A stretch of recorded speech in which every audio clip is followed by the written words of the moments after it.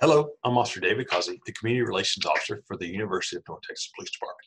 And today I'm going to talk to you about faculty emergency readiness. So just a little bit about our department so you kind of know who we are. We are set up into 3 different units. We have our field services unit, which is our patrol.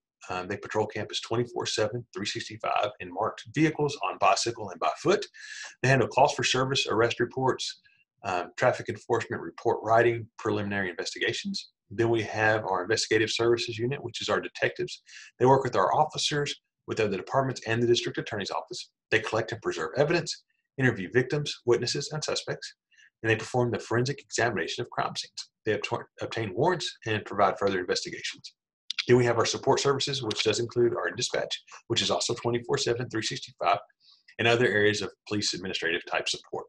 It does include officer training, department accreditation, community relations, and technical services.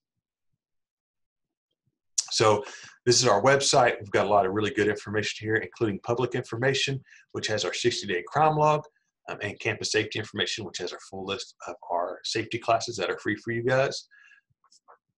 It also has where you can report a crime and different ways to contact us as well.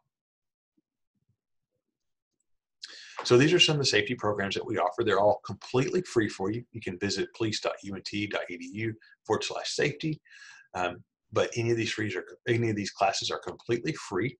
If you're interested in one, just let me know. I'll be able to set up a time to do a Zoom for you guys. Whatever it takes that you guys need, just let me know. Even if it's just one person, if you're faculty and you don't know a lot of people yet, and it's just you want to do a one-on-one, let me know. I can do a one-on-one Zoom with you.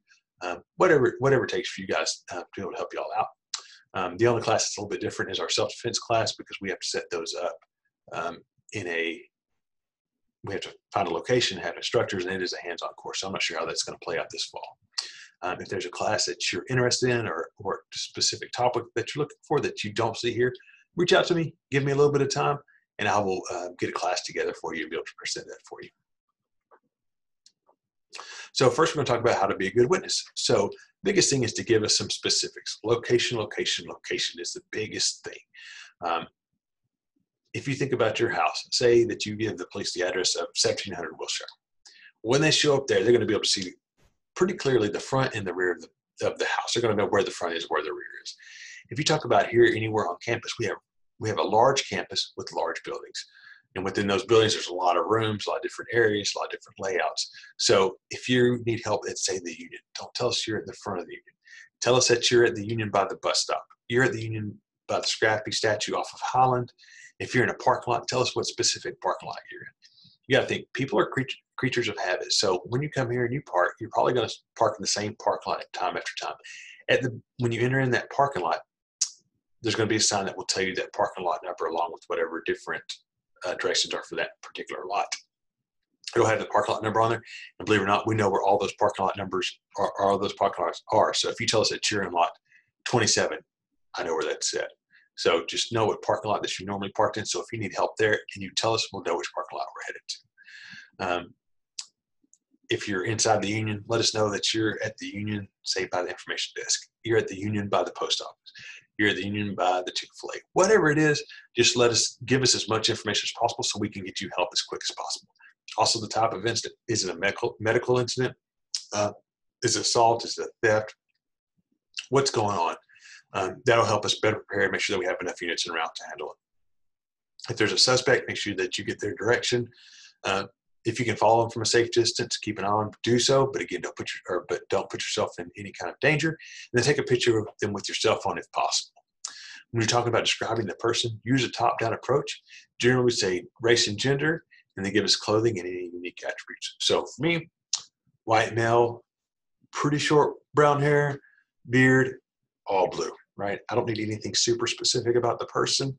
I don't need necessarily if it has a writing on the shirt, unless it has like really large, like say it has a big, say a white Texas on the front of it or something like that, or it says, a particular brand or something, but in really large letters, something that really stands out and really grabs your attention, and that's good information. But if it just has like a little UNT eagle or something like that over the chest, I'm probably not going to notice that.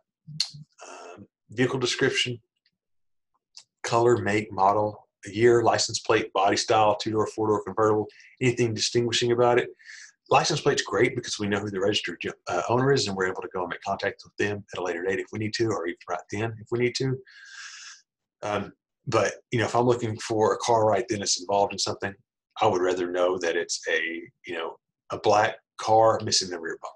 That's going to give me a lot of information while I'm out right then, because at any time when it's in the crime has just occurred, we're trying to narrow down, 40,000 people into whatever specific person we're looking for. So anything that really stands out. So with people, we can go back to if they've got, say, a noticeable limp, or if they've got tattoos on their face or arm, or scars, or anything that just, again, makes them stand out, or the vehicle that it's, missing the rear bumper, or that it's got a really big sticker on the back glass, or anything that makes it really stand out, and that'll help us be able to find it in the crowd.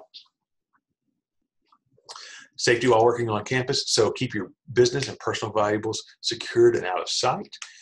If you can, lock them in cabinets, but if you're in a place that does not have a cabinet or drawers that can lock, or if whatever you have is too large to fit in there, put it up under your desk, hide it out of the way, keep it out of the public eye and out of the public focus. If you're working late, let someone know, and work with a coworker if possible. So if you guys say you've got a project coming up and it's due, say, Friday, and you're running kind of out of time, maybe talk to some coworkers and see if anybody else needs to work late sometime that week, and see if you guys can kind of make that happen where you're both there together. It makes a little bit more safety. Let somebody know that you're staying late. If you end up having to stay a little bit later, say, it's going to take you an extra 30 minutes to an hour, give them a call, send them a text, let them know that you're going to be running a little bit extra late on top of what you'd already thought.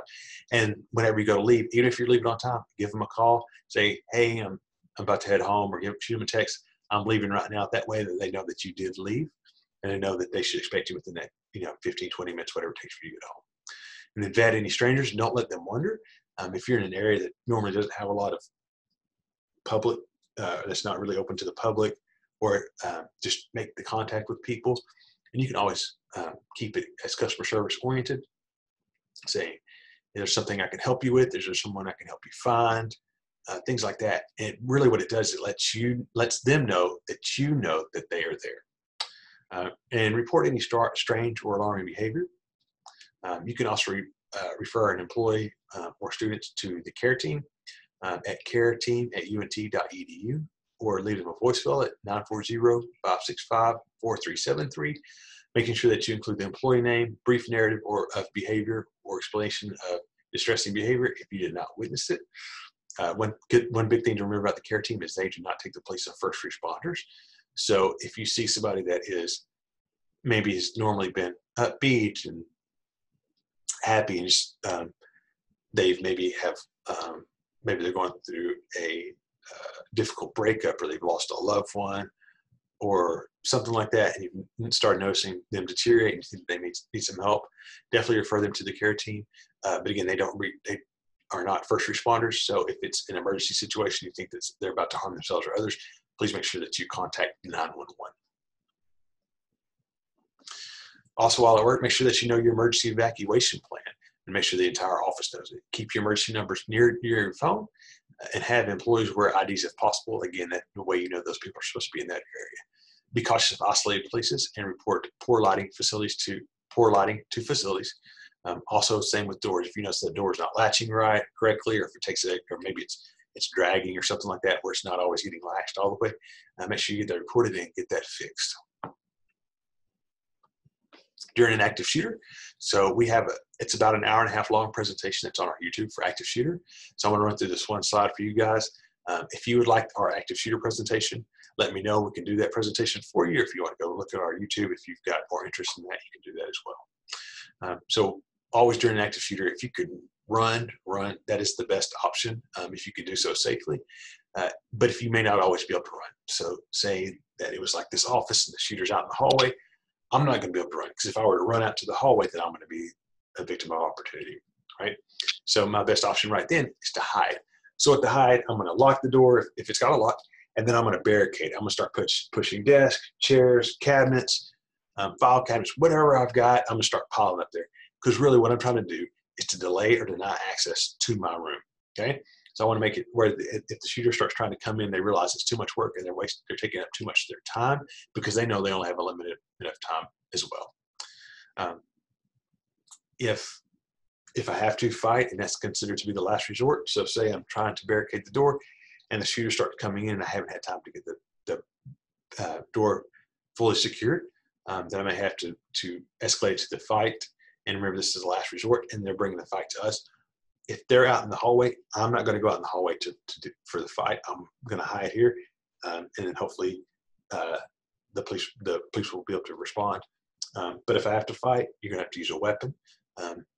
Look around and see what you have that could be used as a weapon, whether it be a pair of scissors or a pen, coffee mug, laptop, whatever you have at your disposal could be used as a weapon. So if you want more information about active shooter response, again, check out our YouTube, contact me. I'll do that class with you one-on-one, and you can also call and text 911 at UNT.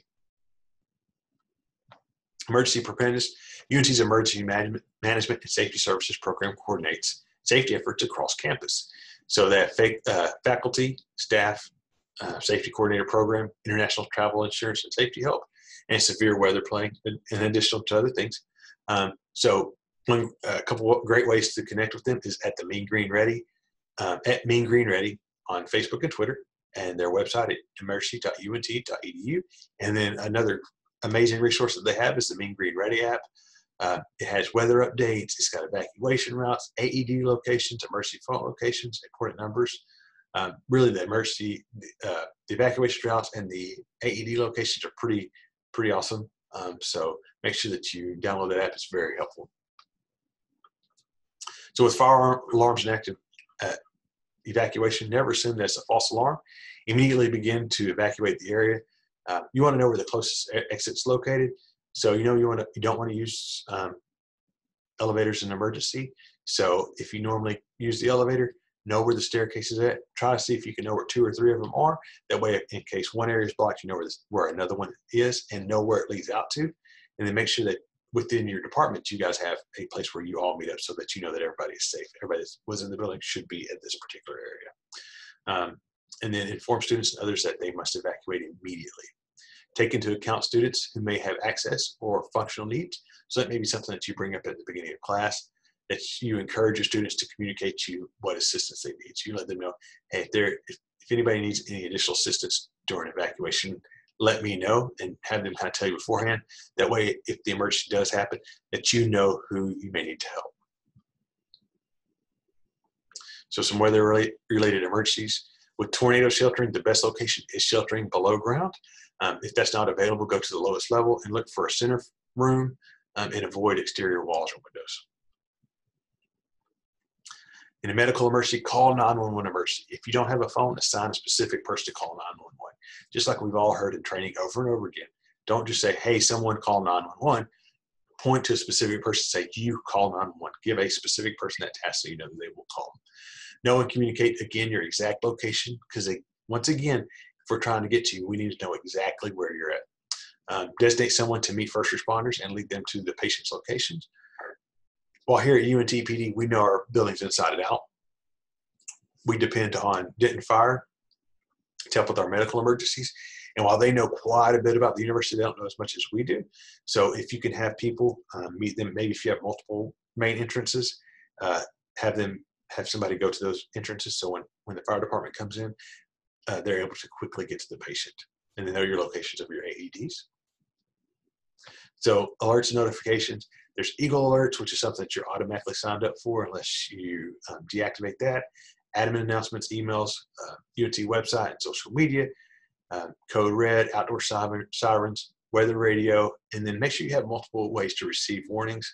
So Code Red is kind of like Eagle Alert for the city. I know the city of Denton has it and other cities have it. So that may be something to look into. And again, you want to make sure that you have multiple ways that way in case if Eagle Alert's down or something's wrong with that, then you still have your weather radio.